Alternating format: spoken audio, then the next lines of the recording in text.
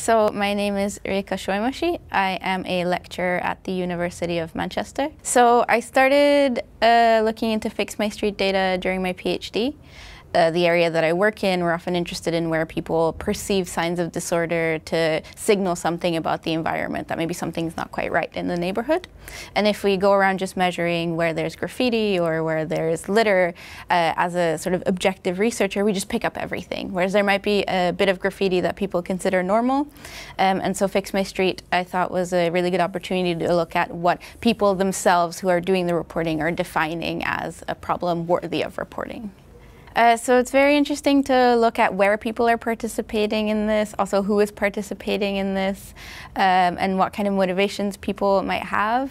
So one of the things I found with Fix My Street was there was some people that contributed a huge number of reports. So I think one person at the time had over 800 reports, whereas the majority of people just go the one time. And so it's very interesting to look at how people use this to I guess, better their communities, to be able to report something in their environment that they want fixed.